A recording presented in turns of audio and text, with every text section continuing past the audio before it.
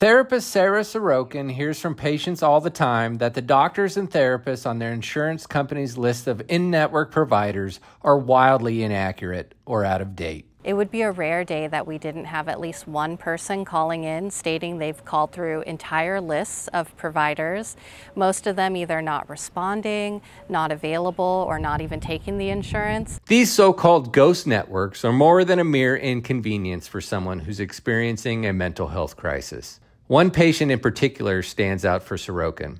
They called through a list of 50 providers, and either the providers weren't calling them back or some of them weren't taking the insurance anymore. And this patient, their symptoms worsened to the point where they gave up hope and had a suicide attempt. It's why she's been testifying in support of Assembly Bill 236. The measure would give state healthcare regulators the authority to issue fines to insurers if their lists of providers aren't up to date and accurate. The state's health insurers and lobbyists for physicians have been fighting the bill every step of the way.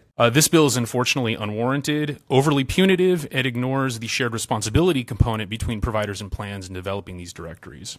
Insurers say healthcare providers, including doctors and dentists, are responsible for updating the list.